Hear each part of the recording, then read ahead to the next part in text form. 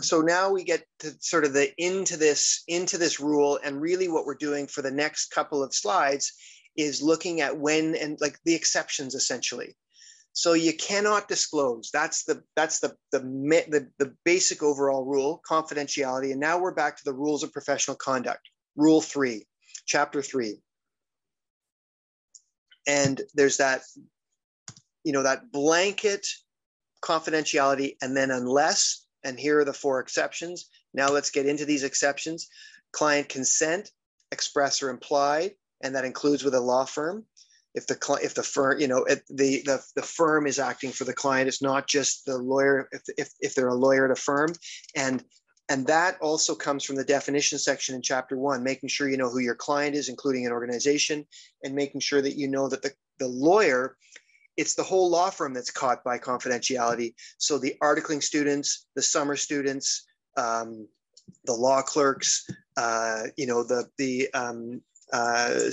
legal secretaries, all the partners, they're all caught by that. If they're a client of the firm is now caught by that zone of confidentiality. Required by law or court or tribunal, required by the law society, or there's some permitted disclosure under the rules. So we'll get to some of that. There's circumstances where you cannot, period. At the end of the retainer, client dies, information no longer relevant. Those don't then, allow the lawyer to waive the privilege. The confidentiality, it's still there. So, and there's been problems with that in the case law. We've seen some of those cases before where lawyers talk about client stuff, even in the media when they're not supposed to. So what about, required disclosure? An example of that would be the security of court facilities, Rule 5.6-3. If the lawyer, through confidential information, is aware of something that jeopardizes the security of court facilities, that is not a permissive disclosure, that's a required disclosure under the rules. And you can see that in Rule 5.6-3.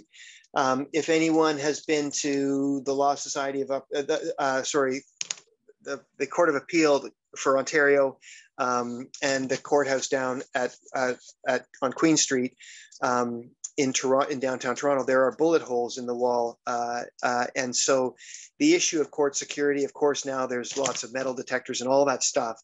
But here's a moment where disclosure is required, not permitted, if the lawyer has information that's from a confidential circumstance with the client, they're still required to disclose it for that reason.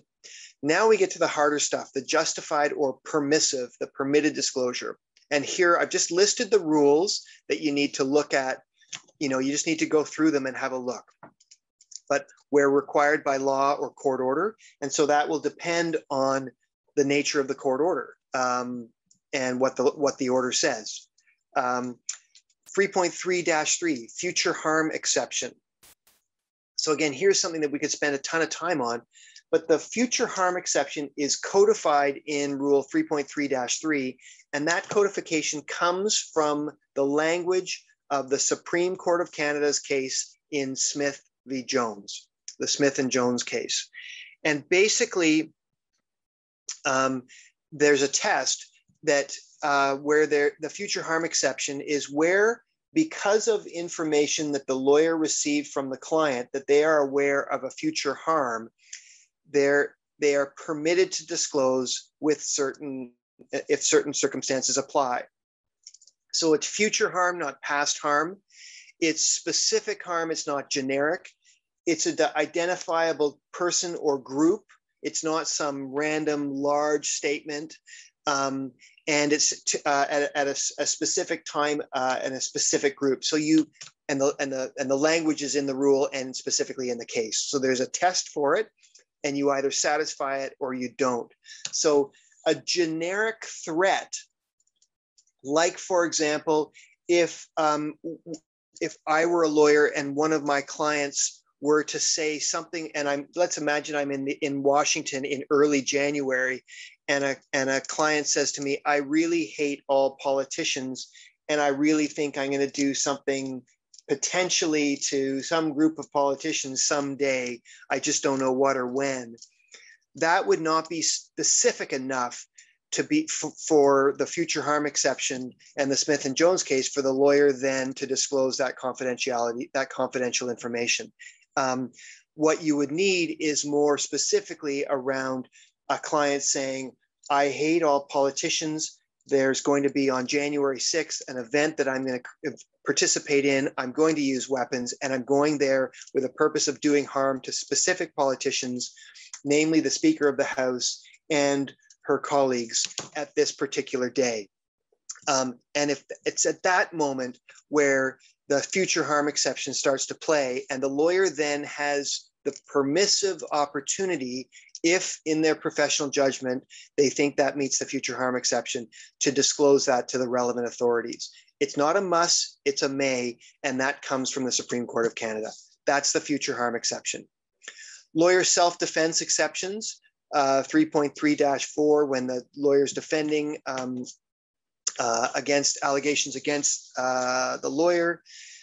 3.3-5, to collect fees if the lawyer has to prove what the lawyer did for the client.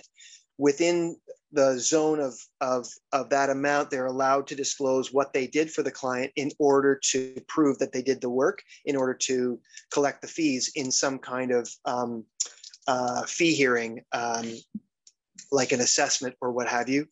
And then 3.3-6, to secure legal advice. This is a hard one.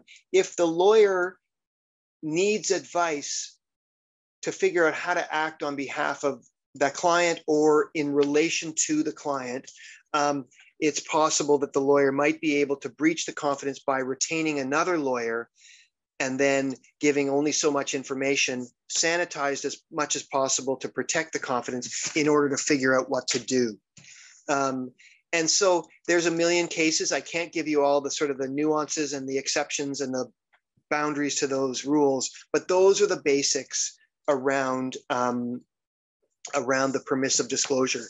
Others include that are not listed here. There's an innocence at stake exception, where if there's the classic example, if through information given from the client, the lawyer knows that there's someone sitting in jail for doing something that they didn't commit, often what the lawyer's client actually did commit. And the client says to the lawyer, look, I know that person's there. And in fact, I committed the crime, they didn't. And you can't tell anyone because of my confidence. So, too bad for you. That's the innocence at stake exception. And there's a requirement that there's no other way to get the information to the court. It needs to come, that's the only way. And in that circumstance, that's when the innocence at stakes exception may come into play. But those are the ones in the rules, and there are others. There's national security, potentially. There's some statutory issues, but those are the basics.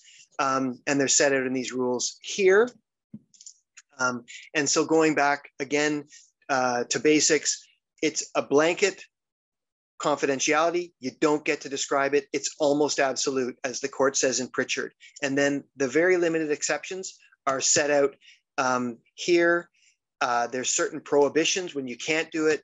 And then there's the mandatory disclosure is here. And then the others that are more permissive that require judgment on the lawyer's behalf, depending on the circumstances. And for those who are interested in learning more about this, as I say, the Smith and Jones, the Pritchard case, and those Supreme Court of Canada cases that have articulated the boundaries of these things are helpful to understand it further. And then we look again back at Rule 3.2-8, which I did mention earlier.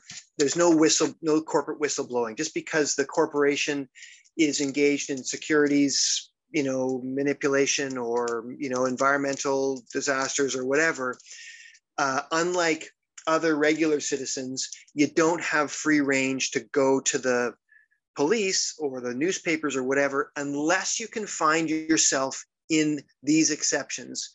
General corporate whistleblowing is not part of the deal, and that certainly came up at the time of when the government was really trying to push lawyers to become whistleblowers, and the Canadian Bar Association successfully resisted. And so confidentiality trumps essentially everything, but for these limited circumstances.